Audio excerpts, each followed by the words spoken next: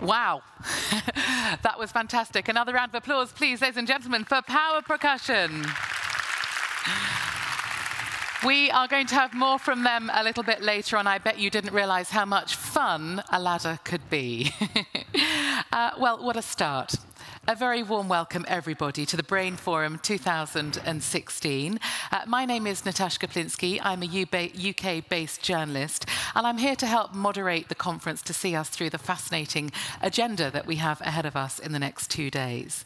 It is fantastic to see you all here. I just heard, actually, as I was sitting preparing, that we have more than 30 countries represented among us today. So welcome to all of you from wherever you have come from.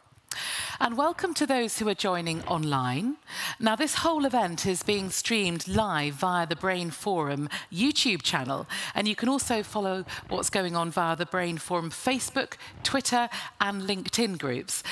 We really do welcome you sharing news about the forum, so don't forget to use the hashtag BrainForum16.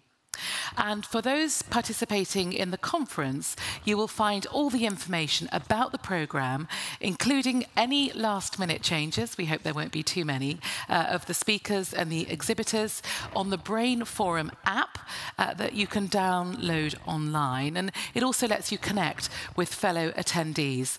Please do use your phone for the app, but I would be very grateful if you could switch it on to silent now. Thank you very much indeed. There's always one. Now, over the next 2 days or so, we're here to discuss what some call the last frontier, that is, the human brain. Founded in 2013 with the vision to create a platform that would contribute to the progression of brain research and encourage global collaboration and initiatives with the potential to transform lives, the Brain Forum's mission is to help fulfill the potential of brain science and benefit humanity through the treatment of neurological disorders and the enhancement of everyday life.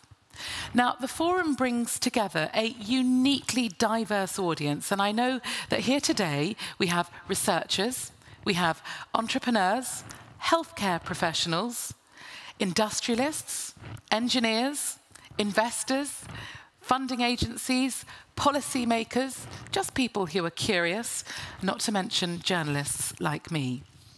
You will be seeing a fair bit of me throughout the forum.